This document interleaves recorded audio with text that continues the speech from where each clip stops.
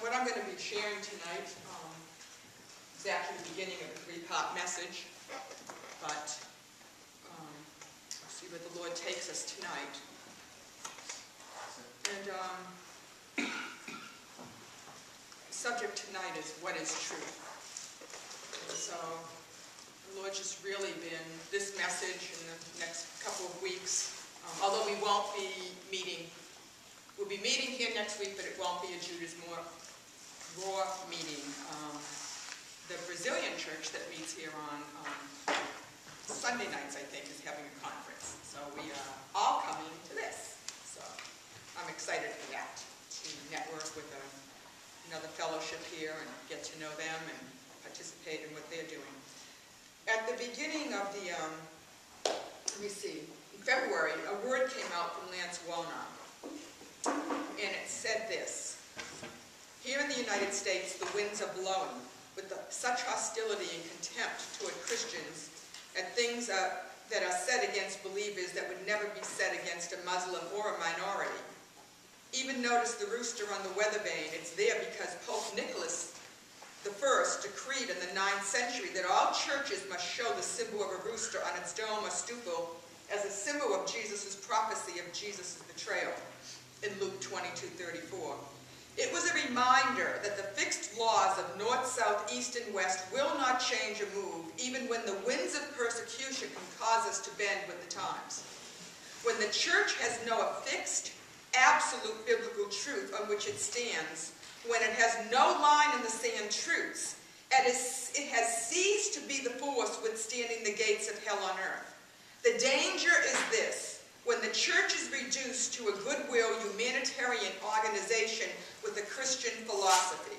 That's what happens if we don't have absolute truths. We just become the next good work out there. Rick Renner says it's no secret that the spiritual environment in the world is undergoing a radical change, and a great gulf is beginning to divide those who are moving away from established truth and those who see what is happening and are responding by making personal recommitments to absolute truth. And so what we're going to be doing is unfolding three things. The whole subject is about the realm of I am. The Lord really began to speak to me about this realm, the realm of I am. And so that's where I've just been meditating and being with Him for the past probably 8 weeks or so, just since the beginning of the year. I guess it's the end of March, so for 3 months. And from that place, this is what I'm going to be speaking on the next few weeks. And tonight is really about what is truth. And that really is a question that the world is asking. What is truth? What is truth? There's lots of truths, but I'm not talking truths. I'm talking what is truth. There's lots of opinion on what truths are, but we're going to unfold it, obviously, the Word of God tonight. And so we're going to look at some really very familiar passages. What I'm sharing tonight is nothing new. But one thing I've learned from Rick Joyner, who's my spiritual father, is you must continue to look at the foundations. You must make sure the foundations of your faith are rock solid. And there's no sand getting in, that you absolutely know where both feet are standing and it's on rock solid ground, because the hour that we are in right now, we must be standing on the bedrock of the truth of Jesus Christ, and who He is and what He says and what we're called to. So in John 18:28-38, I'm going to be reading from the Passion Translation. I'm going to read those passages and then we're going to begin to unfold it. Before dawn, they took Jesus from his trial before Caiaphas to the Roman governor's palace. The Jews refused to go into the Roman governor's residence to avoid ceremonial defilement before eating the Passover meal. So Pilate came outside where they waited and asked him pointedly, "Tell me, what exactly is the accusation that you bring against this man? What has he done?" And they answered, "We wouldn't be coming here to hand over this criminal to you if he wasn't guilty of some wrongdoing." Pilate said, "Very well then, you take him yourselves and go pass judgment on him according to your Jewish laws." But the Jewish leaders complained and said, "We don't have legal authority to put anyone to death. You should have him crucified." Upon hearing this, Pilate went back inside his palace, summoned Jesus, looking him over, and Pilate said, "Are you really the King of the Jews?" And Jesus replied, "Are you asking because you really want to know? Or are you only asking this because others have said it about me?" And Pilate responded, "Only a Jew would care about this. Do I look like a Jew? It's your own people and your religious leaders who have handed you over to me. So tell me, Jesus, what have you done wrong?" And Jesus looked at Pilate and said, "The royal power of my kingdom does not come from this world. If it did, then my followers would be fighting to the end to defend me from the Jewish leaders. My kingdom authority is not from this realm." Then Pilate responded, "Oh, so then you're a king." "You are right," Jesus said. "I was born a king. I have come into this world to prove what truth really is. Everyone who loves the truth will receive my words." And Pilate looked at Jesus and said, "What is truth?"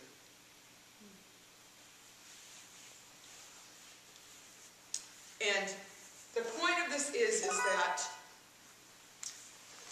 the author, he said, "I'm the author. I'm not from this realm." What is truth? The first truth that he said is the royal power of my kingdom doesn't come from this world. My kingdom authority is not from this realm. I was born a king, and I came to prove what truth is. He actually is truth. Jesus is truth. What is truth? Jesus is truth. What is the realm of I am? The realm of I am is the truth of his kingdom. That's one of the things we're going to unfold it in the weeks ahead. The realm of I am is vast. It's vast what it is when you really meditate on it, contemplate on it. And so, who is truth? We're going to look at it through various passages here and there, and I'm going to unfold it in a little bit different way. In the Song of Songs, it says this: "How beautiful you are! I am not disappointed with you. I am delighted in you, even in your struggles, even when you're in your weakest place." He just looks over, looks into our eyes and said, "I'm not disappointed in you at all. In fact, I'm totally delighted in you." You see, this is truth. This is a foundational truth to our walk. If we don't fully grasp that he is delighted in us, that he is not disappointed in us, we will have all kinds of emotions, all kinds of things stirring us whenever the slightest thing happens. And God is looking to bring us in this hour because the father of lies, who is the one that is the father of the orphan spirit, all he does is combat us day and night if we listen to him with the lies of who we are, what our identity is. And this is truth. This is the battle that we're in. The battle is always for the mind and the emotions. And the enemy comes with lies about our identity. And so the foundation is Jesus is truth. And another foundation of truth is we are beautiful to him. And so the one who is truth wants us to live from the realms of heaven how he sees us and what he says about us. That's critical. You can say, "I know that." Do you know it? What happens when an offense comes your way? What comes up? Do you follow what I'm saying? He's going, when things come up, it's because he's going after foundations in us. Brian Simmons says this: "What pleasure floods Jesus Christ as you break your heart open to him and give him the treasures of your worship. How can you say your life is not significant if you understand that the purpose of your life is to give him pleasure?" How can you say your life is not significant? So the truth that I'm going after here is the truth of our significance. Because it's the next place that the enemy comes. What's your worth? What's your value? You don't fit. What are you doing here? I mean, the amazing thing is if he can keep us from communicating with each other, then he can actually pull it off. Because when we communicate with each other, we'll find out he's using the same broken record, the same CD, the same DVD. Because he's not creative. All he can do is use the same lines over and over again. And so we break down the lie of insignificance with the truth of that we are as his treasures in our worship to him. Oh my gosh. It brings him delight. He says he's the one who delights in us, and we live from that foundation. So again, we live from the foundation. He delights in us. And that doesn't change. That is unchanging. He delights in us. Then there's the truth about being with Jesus. The truth of the fruit of being with Jesus. Somebody can say, well, why do you spend that time with Jesus? Why do you take that time with Jesus? You could be doing this. You could be doing that. There's so much to do. Actually, we don't accomplish much or anything that's lasting without being with Jesus. So the truth of what happens when we're with Jesus, it says Peter and John in Acts 4:13. Peter and John were arrested. They were arrested because there was a man at the gate, beautiful, who was crippled and was healed. And so all the religious leaders, everybody's flipping out. Everybody, the spirit of jealousy, the spirit of religion, the magistrates, the Sanhedrin, the scribes, the elders, they're all there. Everybody's there. The rulers of the people, they all are brought before all of them. In Acts 4:13 it says this, when they saw the courage of Peter and John and realized that they were unschooled, ordinary men, that says they were astonished, and they took note that these men had been with Jesus. So here they are, they're arrested, they're brought before all of these rulers, all of these leaders, scribes, elders, magistrates, and they're astonished. You're like, what? These are just ordinary men. They haven't been schooled like we've been schooled. What? How can they talk like this? How can they have this courage? What is it? What did they see? What they saw was courage. What they saw was no fear. What they saw was focus. What they saw was devotion to Jesus. What they saw was boldness, unfettered eloquence. What did they realize? They realized that they could not contradict anything that they were saying because the proof was standing there next to them. A man who had been crippled at the gate, who was leaping and dancing and shouting praises. They could not deny it. They couldn't argue it. That this was an extraordinary miracle. How is this possible? Why were they astonished? What I just said. These were fishermen, unschooled, untrained in the ways of speaking, with the type of eloquence that they came forth with. But their hearts were on fire. Their hearts were ablaze with a deep conviction, and they were unstoppable. Because it wasn't about politics, it wasn't about the law, it wasn't about religion, it was about a king and a kingdom. The one who is truth. And they carried this truth deep in their hearts with a fire. And what it was the fruit of being with Jesus. That's what they saw. The fruit of being with Jesus. And this is what our lives, this is what the truth of our lives is to bring forth. The fruit of being with Jesus. But they'll say, what? I mean, I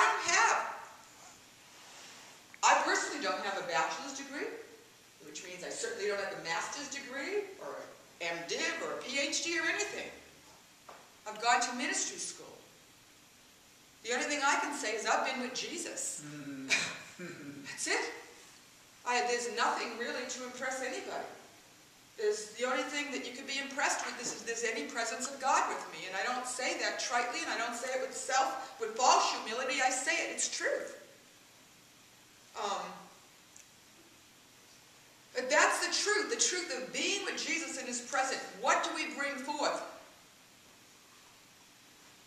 The deep conviction of our hearts, of who it is we serve. The next truth I want to talk about is the truth about holiness. The real truth about holiness.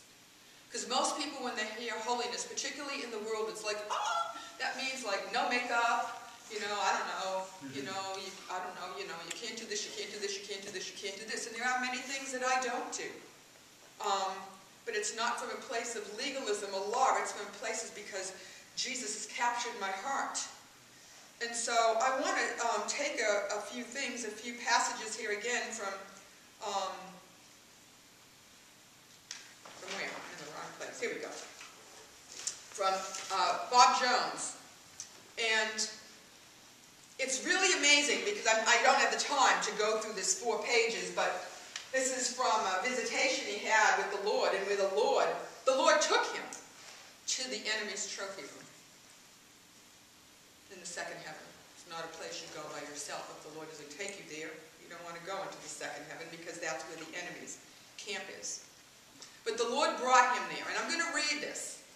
While Bob was observing the enemy's tent with the Lord, he knew he was called to take back something that had a tremendous value for the church. Actually, this was placed in the heart of Satan, in the heart of Satan's trophy room. See, there are many things that he talked about before that: musical instruments, gifts, books, all kinds of things that are in people's mantles. There's tons of things in the enemy's trophy room. The room was full of things that Satan considered very valuable, but in his calling, the Lord intended that he would restore only one object. This object provided an extremely important heritage that is the basis for granting all abilities and all power.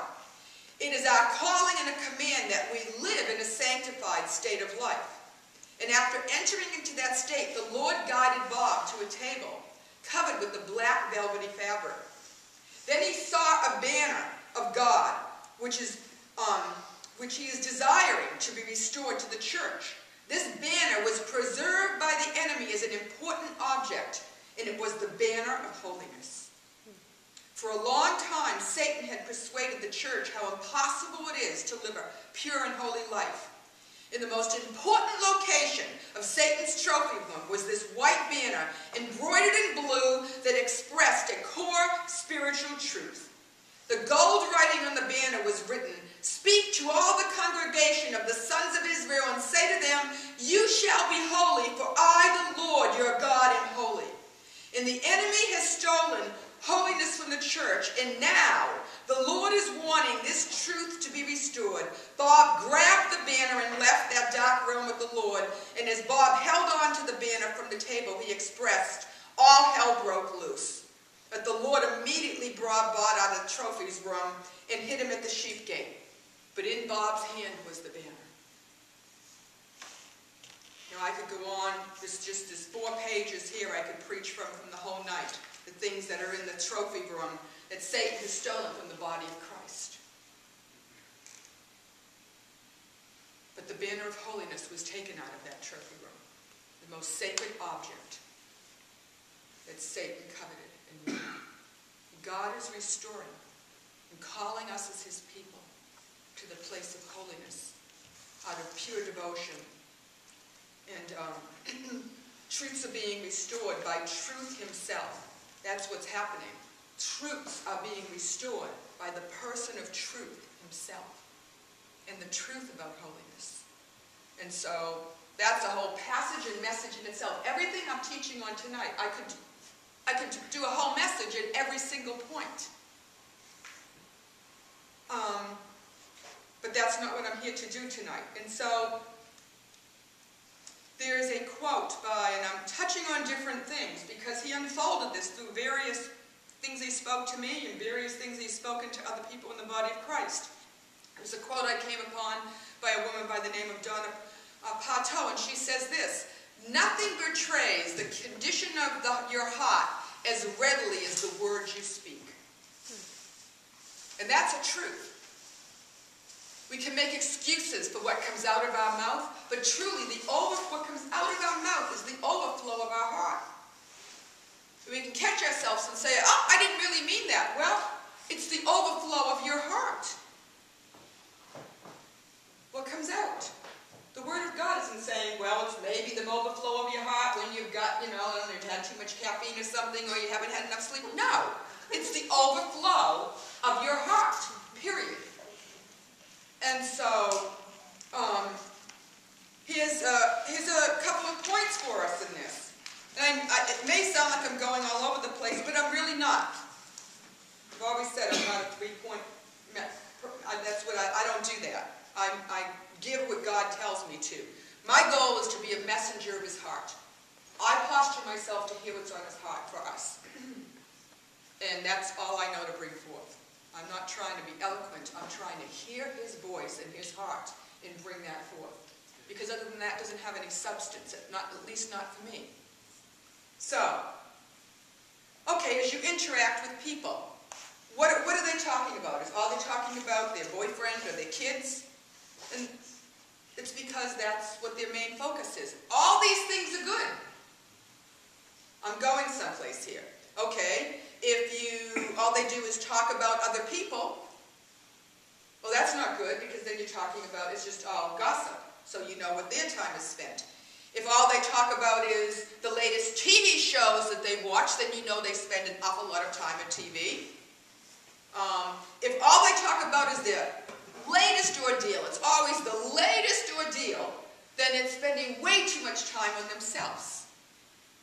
But if they talk to you about what God is speaking to them, then you know that their time has been spent with the Lord. Now, obviously, kids are important. You watch a TV program. You understand what I'm saying? But what is it we talk about? What is our conversation? What's the overflow of our heart? Where are we spending our time? And I loved a prayer here. It says, "Dear Lord, I want to have the courage of Peter and John, that when people look at my life and realize that there's nothing spectacular in me other than the presence of the living God, that is, I want them to be astonished. I want it to be evident to all that everything good that happens in my life and through my life is because I walk with you, Lord. And after I talk with people, I want them to take note that I have been with Jesus."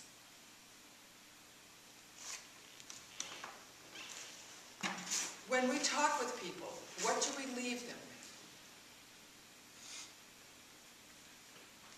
Who have they been? What's different about that person? What is it that I can't wait to talk with them again? What is it that they carry? What is it about that person? What's emanating from them? In John 19, the Jewish leaders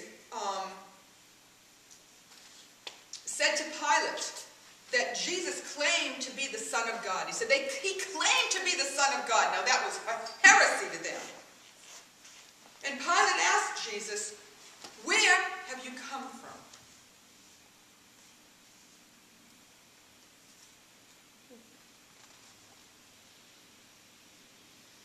It's the great question that Pilate wanted to know. Where have you come from, Jesus?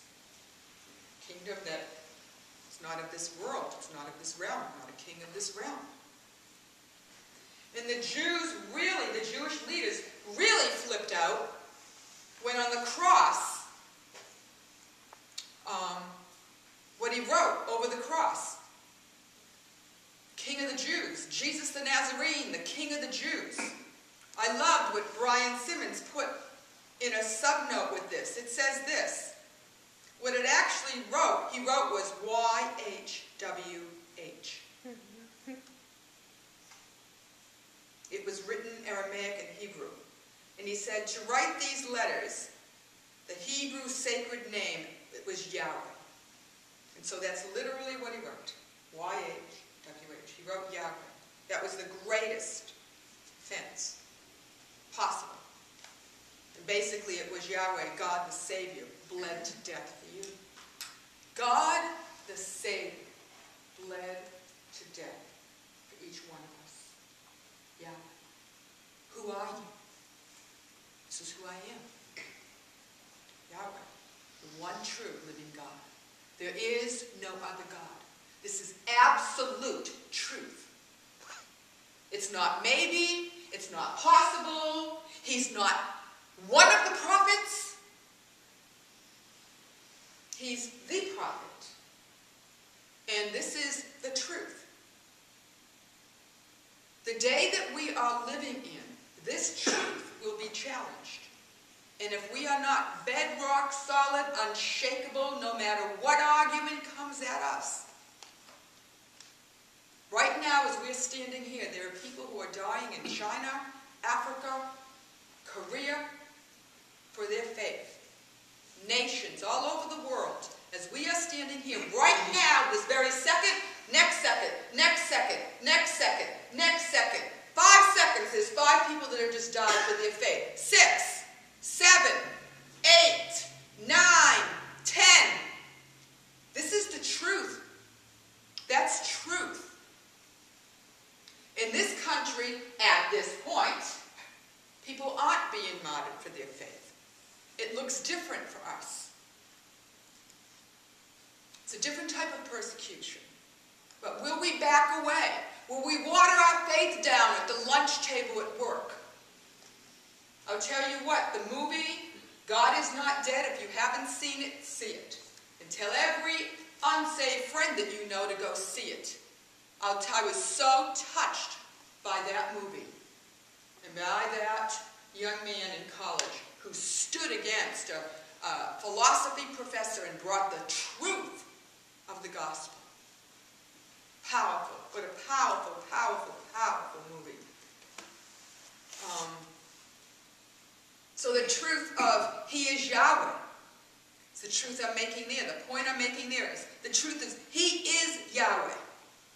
It was offensive then, and it's offensive now. So you can go out and use the word God, you can use the word Creator, and you can find all kinds of people that agree with you. But the minute you use Yeshua, Yahweh, Jesus Christ, you've just changed the whole atmosphere. Because every time we speak the name Jesus, there's an atmosphere shift. Every single time. You can't say the name Jesus without it impacting something. You can't mention the power of His blood without it impacting the atmosphere. So the next truth I want to look at is He is righteousness. And we are robed in His righteousness. Really, really important. Because if we don't bedrock solid believe that, then the enemy comes and says, prove it. Prove it. Prove it. Look, you just blew it again. Prove it. And we beat ourselves up when we fail. But we are clothed in His righteousness. It's by the blood of the Lamb we have access to Jesus Christ. We have access to the Father. We have access to the throne. We have access to the heavens by the blood of the Lamb. His righteousness. We can say, oh yeah, we know that. Do we? When the enemy comes and whispers in our ear, who responds is the truth that we are robed, covered completely in the one seamless garment. They cast dice for His robe. It was one seamless garment.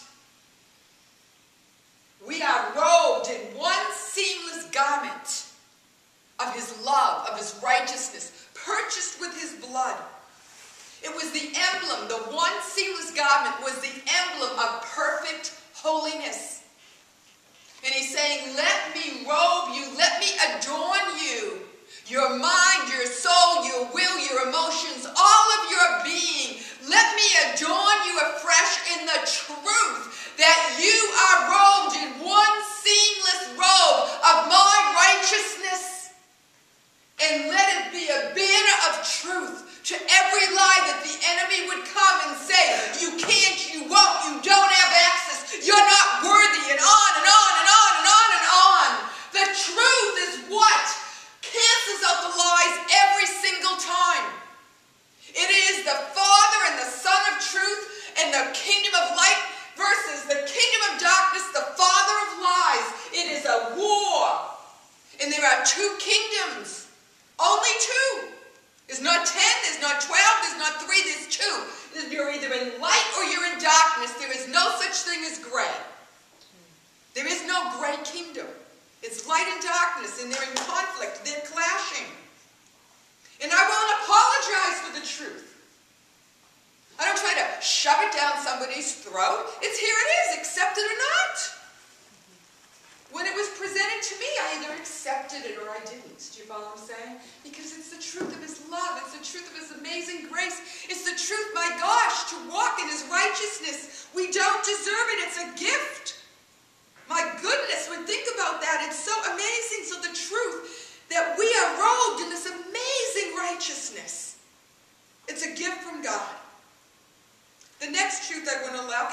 truth that he's the victor over death. You know, Mary was the first one that went to the tomb that Jesus was put in. And she went in and he wasn't there. And she goes back and she tells the disciples, they've taken his body, I don't know who's taken it, where they've put him. And so Peter and John, we know it well, run to the tomb. And John eventually goes in and he takes one look. It says, after one look, he believed. One look. After one look, he believed. What did he see? He saw a linen cloth lying there, a burial cloth rolled up.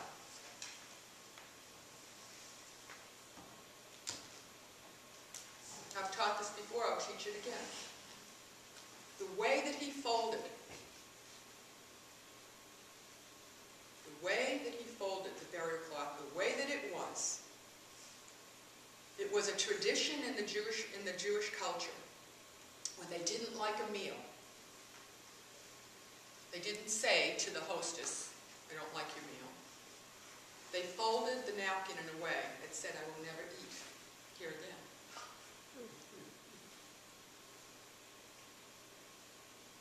He folded it in a way that said, I have conquered death, hell, and the grave. O death, where is thy sting? Conquered. Never, ever.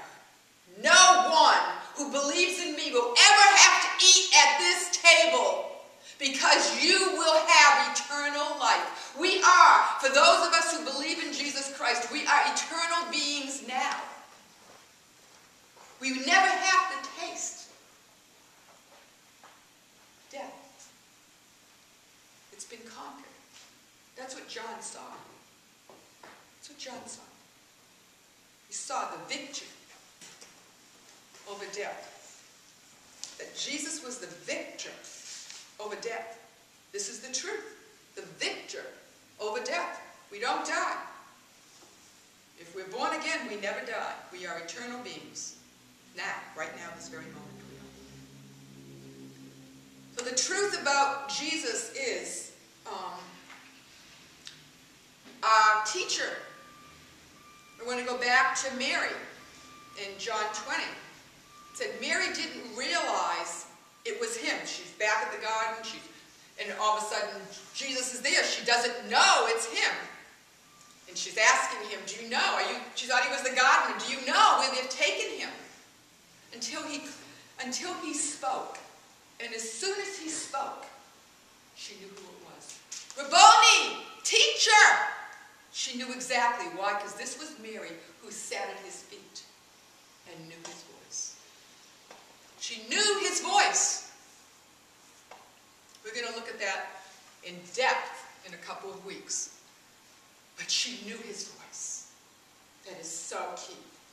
Because the voice of the stranger, which is the devil, the voice of the stranger, is always seeking to get our attention.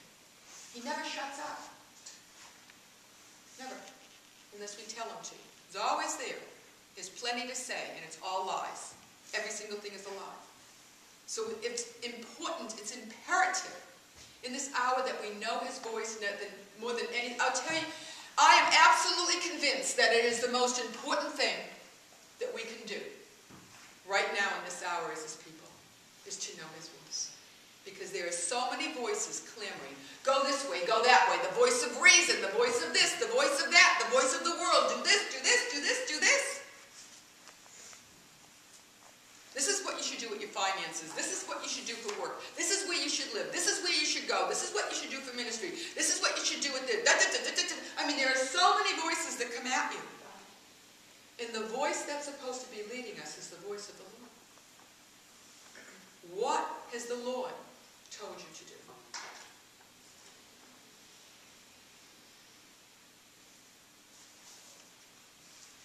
Well, I think, no. What has the voice of the Lord? Well, I think, what has the voice of the Lord told you to do? Jesus said, I never did anything unless the Father told me. Many things we call the devil are not the devil at all. It's because we did not sit and wait for the voice of the Lord. We presumed, and there's consequences when we just go our own way. He still loves us, but there's far too many things blaming the devil that's not the devil at all. It's our choices. It's our free will that he gives us. You can do whatever you want, but if you wait for my voice, it's wisdom. It's wisdom. Time to get back into the book of Proverbs. So, truth. The next truth is, he is peace. Now we're in John, and we're in verse 2019. And they're in the upper room, they're waiting, they're in this room, they're in the room and they're not in the upper room. They're waiting behind locked doors, and it says they're in fear. Even after seeing Jesus.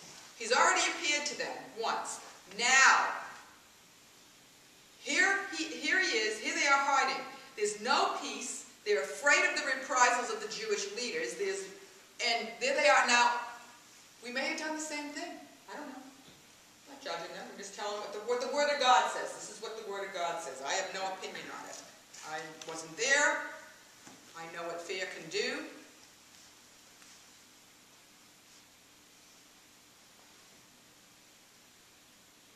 We may not be locked behind closed doors, but do we have places in our hearts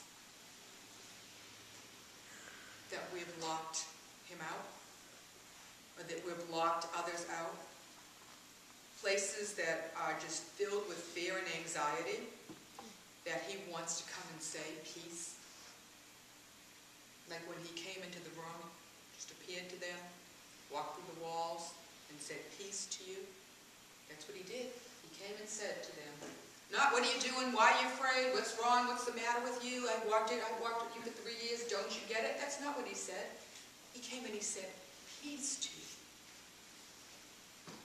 And this is what he's still saying to us today. He doesn't say, what's the matter with you, why are you afraid? He says, peace. I'm knocking at your door. I just open the door, let me in. Here I am. I just want to be with you. I just want to speak peace to your heart because I am peace. The truth of it is, it's actually better than that. He actually is inside of us because the person he is peace. And when we accept him into our hearts, we know this is all foundational things. This is foundation I'm teaching. This is nothing new. But the question is, how deep are we walking in these foundations? People want to say, oh, I want to go with the angels to the galaxies. I want to go through portals. I want to see everything. I want to see I'm like, really? Do you have peace? Do you have peace? More important than seeing open heavens, I'll tell you right now, is peace. I love all the stuff, don't get me wrong.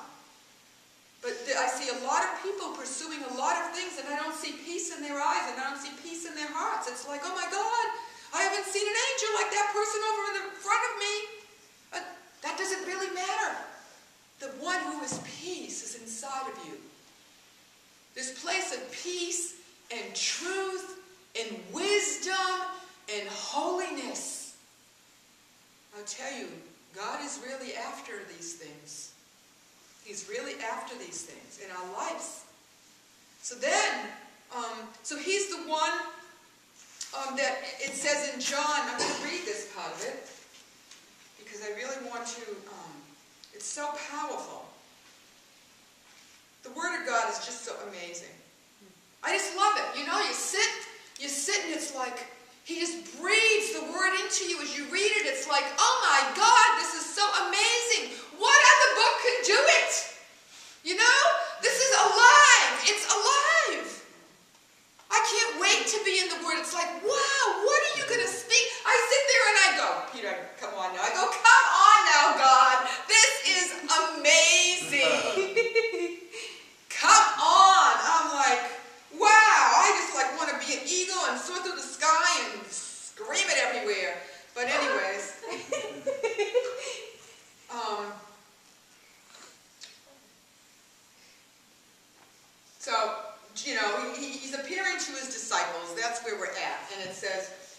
Jesus repeated his greeting, saying, "Peace to you." And he told them, "Just as the Father has sent me, I'm now sending you." Then, taking a deep breath, I mean, you got to picture this, taking a deep breath, he blew on them and said, "Receive the Holy Spirit." Come on now. Wow. I did feel him breathe on me once as the lion, and I'll tell you what, you don't forget it. I send you to preach the forgiveness of sins, and people's sins will be forgiven. But if you don't proclaim the forgiveness of their sins, they will remain guilty. So, the other word, what it actually says there in the Aramaic is accept the sacred breath. Wow. Come on, I read that and I'm like, okay, you just camp here for a year. Accept the sacred breath. Well, then he says, immediately I send you to preach forgiveness. So, the sacred breath isn't just about, well, we're just going to lie here and receive his sacred breath. Come on, Jesus, blow on me again just because it feels good. No. He blew on them because there was a purpose. There was a commission. Now I'm sending you out to the nations to preach the gospel. I'll breathe it into you, my very being, my very resurrection breath. I'm breathing into you the sacred breath. I'm breathing into you the resurrection power. When he breathes on us, he's breathing on us resurrection power. The dunamis to go out to the nations. The dunamis to cross the street to your neighbor. To talk to the person at the next desk that sits next to you. Whatever your situation is. It's not just to take for ourselves. We receive and we give. He breathes in, we breathe out. He breathes in, we breathe out. He breathes in, we breathe out. The resurrection power and the life. It's a posture. We posture ourselves to receive. So, you know, I love when God gives you this stuff and then he confirms it. It's like, oh, I'm reading in the shepherd's rod, da-da-da-da-da. Now I'm on page 70. Okay? I love how he ties it all in. And this is Bob Jones' Shepherd's Rod, 2014.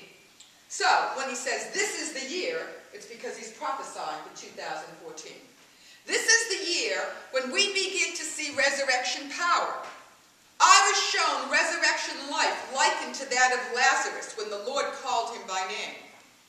Life came back into his dead body when the breath of the Lord filled the air. And the Lord called Lazarus by name because had he only said, "Come forth," all the dead bodies in that tomb would have risen. He said, I believe this vision is talking of two different things. First, I feel the Father is calling our names once again. For some, it is an awakening to salvation, and for others, it will awaken them from a spiritual stupor. Secondly, I believe it's a type and shadow of the things to come. To those who believe, they will be given the opportunity to raise the dead to life by calling their name and commanding them to come forth. Now it goes on, but for the sake of time, I'm not going to go on with the rest of it. But I will say, here's why we must know the truth. Now, I am so grateful for the movies that are coming out, like the one I just talked about, God is Not Dead, Heaven is Real, that's coming out very soon, awesome, true story about the little boy, and the other one that I haven't seen, The Son of God. Now, I know my sister told me that she went to see it, and she said there was one scene that it didn't follow what the Bible said, which was when Jesus stood before the tomb and said, Lazarus, come forth. What I just said. You see, he didn't go into the tomb like it portrayed. He spoke it. And for that to be watered down, to make it user-friendly, to change that part, do you understand by what I just read? Both in the passage, receive the sacred breath, and the prophetic word about his resurrection breath and what it does, and the power of it, that if he didn't say Lazarus, everybody would have come up and out. That's major.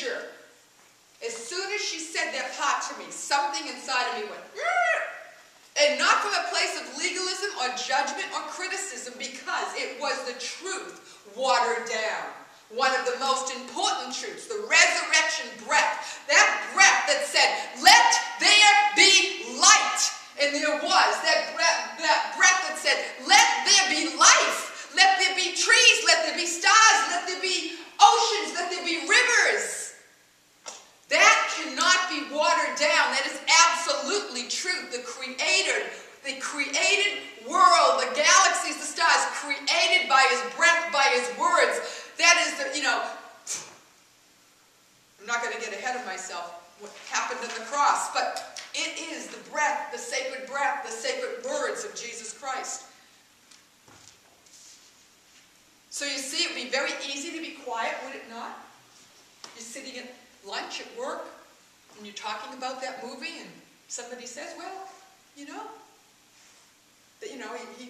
we'd heard that he spoke to it, but the movie said that he went in. What do you do at that moment? Is it user friendly? Let's keep the lunch table quiet? I don't want to be singled out. Or do we say, well, the truth is,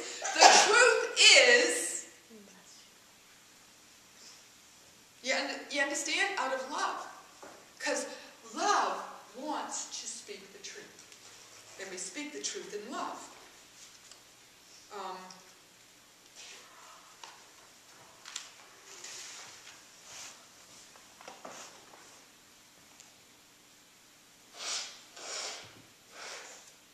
Truth that he is the resurrection life. Thomas wasn't in the room the first time that Jesus came to the disciples. And he says, I won't believe it. I won't believe it until I put my finger in his pierced hand, in my hand in his pierced side. That's what he said. I won't believe it until I do that. There's just no way I'm going to believe this unless. 8 days later, I think it's 8. 8 is very interesting because 8 is the number for new beginnings. The page is going to be turned in Thomas's life. And he has a face-to-face encounter with the one who is resurrection life. And he says, come on, put your finger in my hand. Put your hand in my side, Thomas. Don't doubt. Don't give in to your doubts. Just believe. Just believe. And then it said the words spilled out of his heart. Where I talked about earlier, the overflow of our heart. The words spilled out of his heart. You are my Lord. You are my God.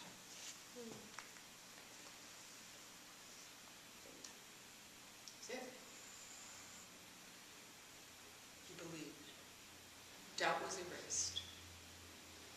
This was spiritual revelation. This wasn't something that happened here. It was the overflow and spilled out of his heart. Who do you say I am, Thomas? You are my Lord. You are my God. It says in verse 31, so that you will fully believe that Jesus is the anointed one, the Son of God. Fully believe. Because when we fully believe with every core of our being, no matter what comes our way, we'll never shrink back. When we wait for him in his presence, for him to blow his sacred breath on us, the Holy Spirit, what happens is we become unstoppable. We become so filled with this bold, brave courage that comes from the heart of the one who breathes on us as we spend time with him.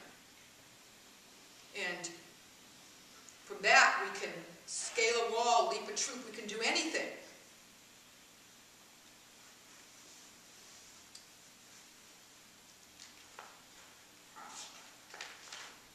I'm going to have to skip ahead here because we'll...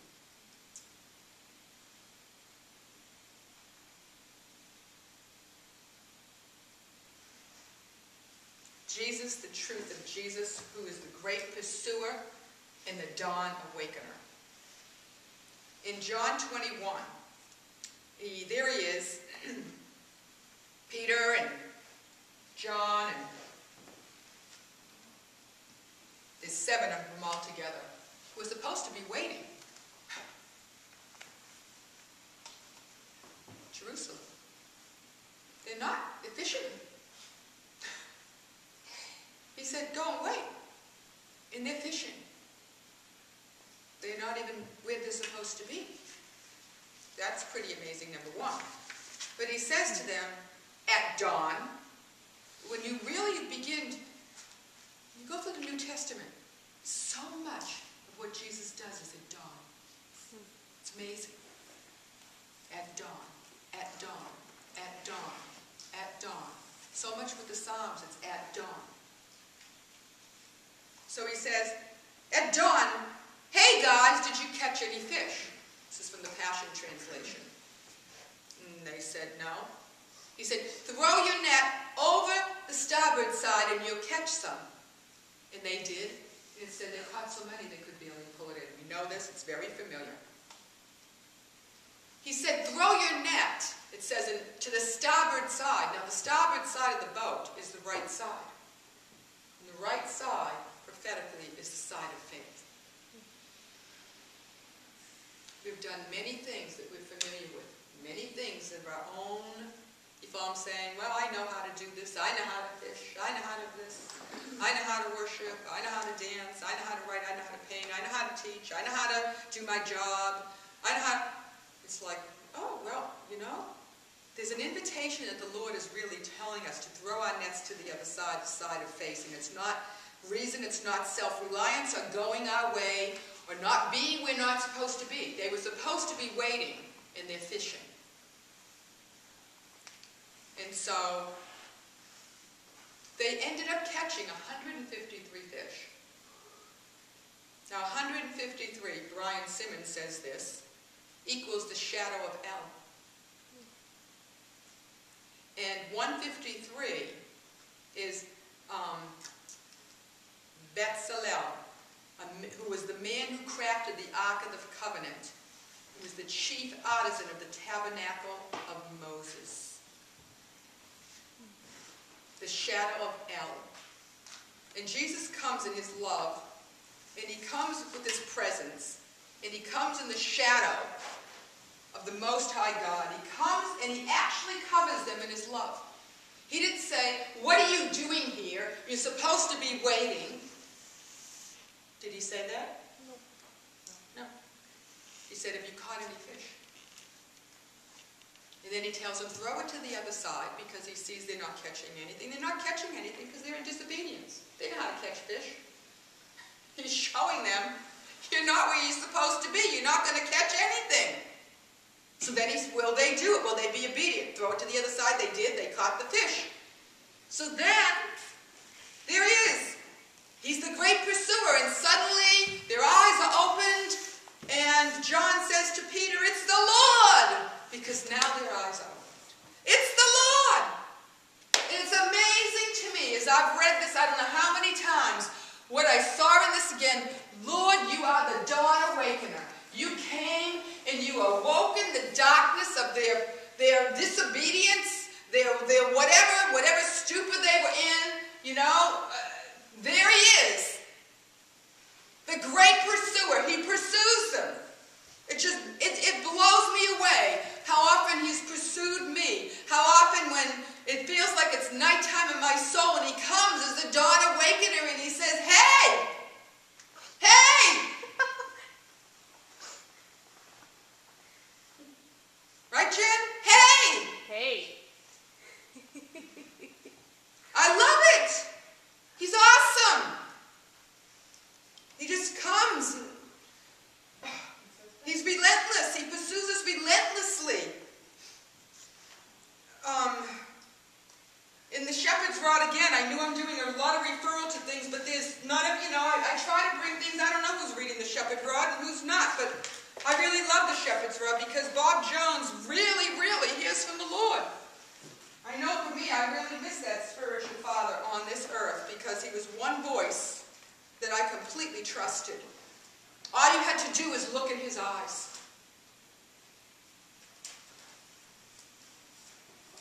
I've quite frankly never seen another person's eyes like his eyes, and I'm not elevating the man, it's because his life was so. He was in true union with Jesus. True union with Jesus. The anointing this year is on the first book of John. The book of 1 John. Everything we need for this year is in these chapters. John was called the apostle of love, so that is why his greatest emphasis is on love. God is love, and John understood this, and his relationship with Christ was in knowing that the Master loved him.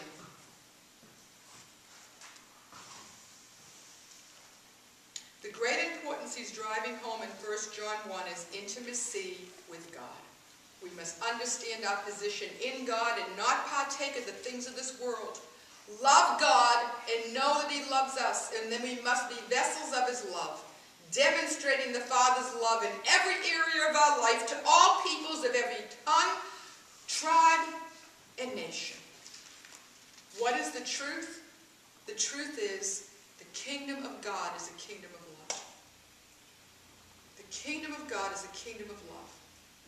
And is inviting us to understand our position in this love and to live in the world but not be of it, and to walk in this love that is just astounding, amazing.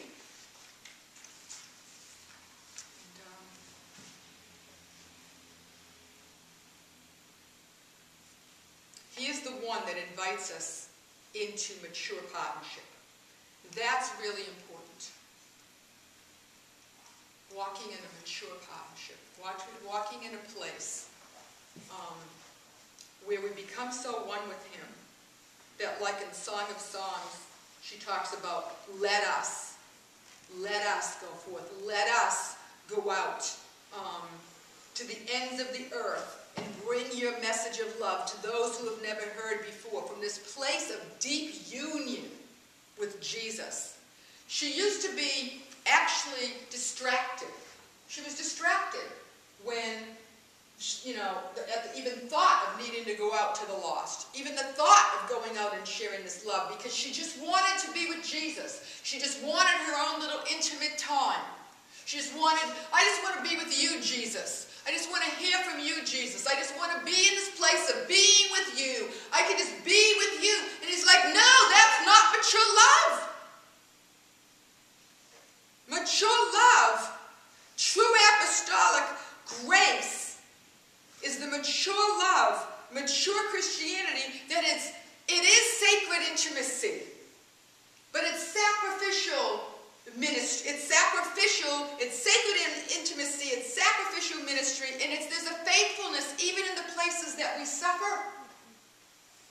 Immature love is all about ourselves and what we can get for Jesus and how close we are to Jesus. That's for ourselves. But mature love is it takes what we receive and it just wants to lay your life down. You want to lavish, not just the Lord. Jesus went up the mountain every day. He came down the mountain. He went out. He didn't hang up there. He came down and he went out. And he went where the Father told him to go. And he said what the Father told him to say. When he met with the woman at the well, it was not a surprise. He knew. He was prepared. He'd already talked on the top of the mountain with the Father. Jesus was not caught off guard. You understand? He was not caught off guard. He understood. And so the place of mature love is really because she loves him, she's willing to feed the lambs. She's willing to go out. She's willing to reach out. That is mature love. He's the one that invites us into mature partnership. We don't have to take it. He still loves us. He still loves us. We just want to stay locked away. He still loves us. But the mature love, it comes outside the room that you meet in. It comes outside the four walls of the church, and it goes out into the world, into a lost and broken world with the message of what we have. Let me tell you of this one who is truth. I'm going to share a couple more truths. And we're going to be moving into something pretty shortly. We'll be doing communion. I love this. This to me, Loopy, I read this and I'm like, oh, come on, I wish I painted, which I don't. This is Psalm 43, Passion Translation again, verse 3 through 4. Pour into me the brightness of your daybreak. Pour into me your rays of revelation truth.